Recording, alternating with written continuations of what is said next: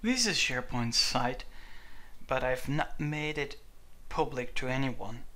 It is shared with a specific group of people, but now it's time to invite everyone and make it read only for everyone in the organization.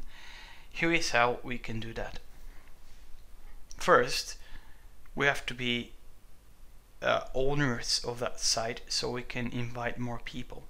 But there is a share site button over here that if you can't invite other people, you won't be able to see it.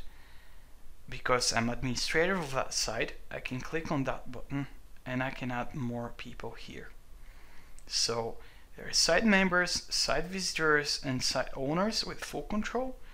What I have to do here is to say invite everyone except external users. So when I select that, it will ask me to what type of permissions I should grant with.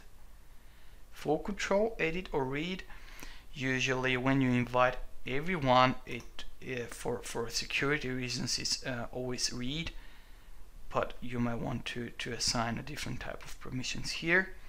I won't send an email because I might have 50,000 employees in my organization, and I'll share that site with everyone. So this was a quick tip on how to share your site with everyone within the organization, and there will be another tip on how to share it externally with external users